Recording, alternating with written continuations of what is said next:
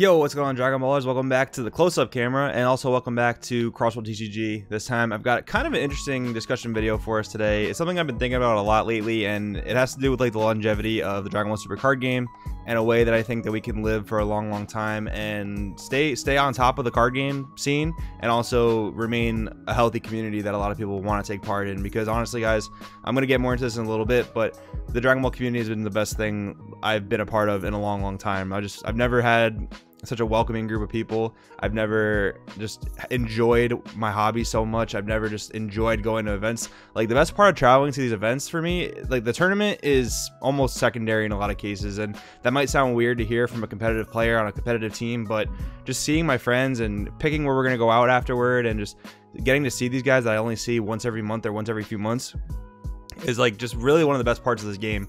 And I wanted it to stay like that for a long time, and I kind of have an idea. And that's kind of where the title of the video comes from, is how we can keep Dragon Ball Super with low toxicity. Because honestly, there is no way to remove all toxicity. We're part of an online forum. There's no way, you know, we're on YouTube, we're on Facebook, we're on Twitch, we're on all these things. And there's no way that there's going to be no toxicity, because of course internet trolls just exist. That's fine, and sometimes they're funny, you know. Sometimes I do read a comment and I think it's hilarious and I laugh at it. Sometimes it is very annoying, it is a little bit offensive, but with that being the case, I think that this game has some of the lowest toxicity of any gaming scene that I've ever been a part of or ever been in. And I've been in a part of a few video gaming scenes, and I've been a part of a few TCG scenes.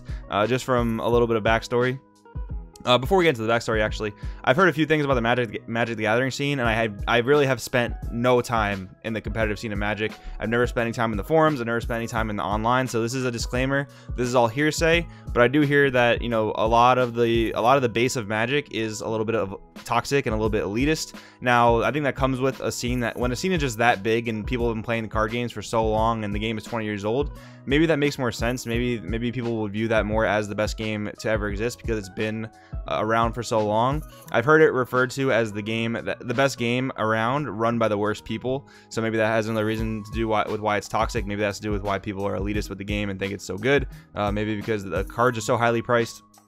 But that's just what I've heard about Magic. I can't really talk to Pokemon. I can't really talk to Vanguard. I can't really talk to Force of Will. But I can talk a lot to Yu-Gi-Oh! So I'm going to go back into my backstory with Yu-Gi-Oh! A little bit. You guys might have heard this a bit on other podcasts I've been on. You might have heard this in other videos. I've talked about this in articles I've written. But long story short, before I got into Dragon Ball Super, before Dragon Ball Super was even a game, I spent 4 years in the competitive Yu-Gi-Oh! Scene. Pretty much my entire college career. I'm in my 4th year of college now, and I spent pretty much my entire college scene as a competitive Yu-Gi-Oh! Player until I picked up Dragon Ball Super. With that being said, you know, I got into the local scene here in Boston. I met a lot of great people. A lot of my friends that I still have now, that some of them play Dragon Ball, some of them don't play card games anymore, some of them just still play Yu-Gi-Oh!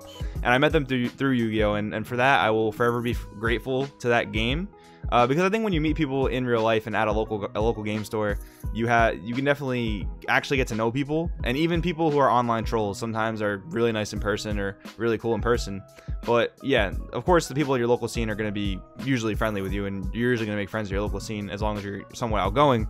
But okay, so getting into the rest of it, even traveling to events for Yu-Gi-Oh!, I never really got clicked in with the community that much. A lot of times it was very cliquey. You know, people that traveled together really didn't mingle with too many other people. We really only talked to people from Boston when we would go to events in like Rhode Island, Connecticut, Maine, what have you. We would only really communicate with people in our own group, and that was how kind of everyone acted. A lot of times when I played against opponents, they sometimes were really friendly, sometimes were really cool, but a lot of times they were very try hard. And of course, you know, it's a competitive game. You're paying money to travel, you're paying money to enter the event. But you know, you can be a decent human being and sit across from your opponent and have a conversation and, you know, have a good time, right? I don't see the need for absolute closed mouth gameplay with just pointing at cards and not really being very communicative with your opponent. I don't really see the need for that. And yeah, that was, you know, being in the Dragon Ball Super scene for basically a year and some change now, I've made, probably, no exaggeration, no lie, I've probably made 50 times the number of friends I've made since playing Yu-Gi-Oh! And it's so amazing. That's one of the reasons that, to me, Dragon Ball is one of the best hobbies I've ever been a part of, one of the best communities I've ever been a part of. And if you ask anyone, if you ask any of the top players, if you ask any of the people that have met some of the top players, if you ask people that got back into card gaming after not playing for a few years because they took a hiatus from Yu-Gi-Oh, took a hiatus from Magic, and got back into Dragon Ball, you'll hear the same thing over and over again. I hear this all the time. Like, I never really hear bad things about the Dragon Ball community. And we've had our run-ins with certain people in the community being dramatic. We've had our run-ins with internet trolls. We've had our run-ins with toxic posting on the Facebook group. But overall, I think the experience for most players has been really positive, and I want it to stay that way.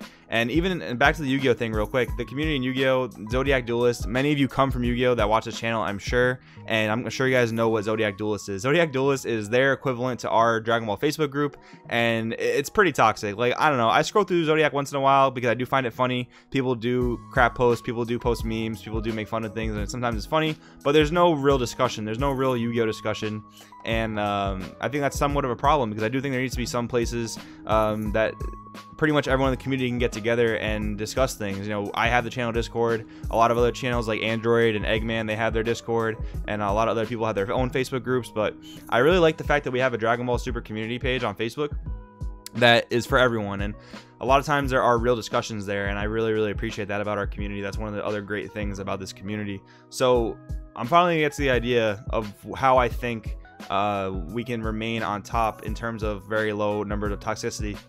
And this is going to become a little bit of an appreciation video, and that's totally okay. I think that these people deserve this appreciation, so I'm going to basically put it out there. So the way that I think we can remain low toxicity in the card gaming / gaming scene in general is by almost keeping the people who are on top, or at least encouraging the people who are on top in the game to be this way. So when I think of the people that are on top in the Dragon Ball Super card game, I think of a few people immediately. I think of my team owner and team captain Marcus Cantarsi. I think about Danny Hype. I think about Danny Wynn. I think about Marcel Russell. I think about Peter Katani. And those are just 5 names that come to mind. And there's tons more. Richard Zapp, Pat O'Neill, Trey Faircloth. There's tons of people in this game that are on top right now, in terms of the competitive scene, in terms of the content creation scene, in terms of the community building scene.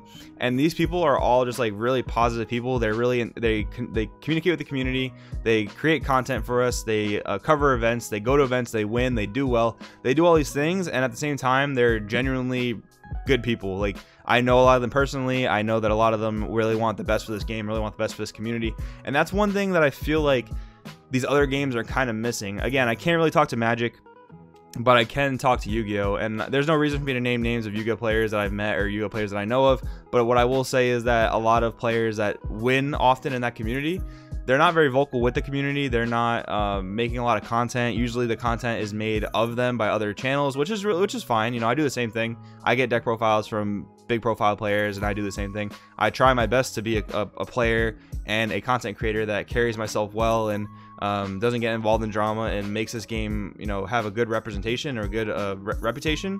I hope I do a good job of that. I really do. But as far as other people I mentioned, I know that they do an amazing job of that. They're very vocal with the community. They talk a lot. They're positive. They show this game in the right light.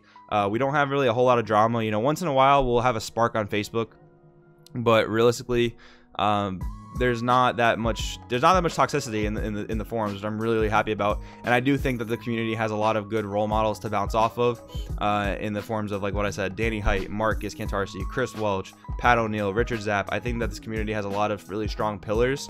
And as a Dragon Ball Super player, as a content creator, and as a player who really enjoys playing this game, I'm really happy that we have all these people. And there's other people I should shout out to. You know, Android, Eggman, Adrian from No Counters No Combos. These guys are other great content creators, and there's a ton more out there, and I can't name you all, and I'm really sorry. Please don't get mad at me if I'm not naming your name right now, because there's too many people. That's the beauty of it, right? There's too many great people to name in this game for me to name all of them, and that's one of the other reasons I think this community is just so positive and so popular and so good and strong. I really think that we're on the right track with this game. And maybe what I said before about keeping those players on top wasn't exactly how I meant to say it, but I think we should really encourage the players who are on top, you know, whether that changes or whether it stays the same, we should encourage those players who are on top to remain positive, remain good role models. I think being a content creator especially, but I also think being a top tier player should come with some type of responsibility to be a role model to the community. You know, I do think that that's really important. I do think that's what's going to help us remain low levels of toxicity. So I know it's a little bit of a weird video today. I know it's a little bit different than what I normally post, but it was something I've been thinking about for a long time, and I've been having this discussion with people that are close to me, especially in this game, people that are close to me. And to me, it makes sense. You know, I think that we should hold our top tier players and our content creators to a high standard. And I think that that will actually really benefit the community as a whole. And you know, if the people that lead the community are not toxic, I think the community will not be toxic. TLDR, guys. That's pretty much the whole video summed up in 5 seconds. But yeah, I mean, that's my thoughts. Let me know what you think down in the comments below. Yeah, again, a little bit of a weird video, but something I've been thinking about. I kind of wanted to get it off my chest, so hopefully you guys react positively to this. But yeah, let me know your comments below. Thanks for watching. We'll see you next time. You actually sat through all of that and made it to the end? I don't know how you did it, but now that you're here, you might as well hit the subscribe button that's right above me, or maybe check out some of these other videos. I don't know, and I guess we'll see you in the next one. I really don't know how you did it, but good on you.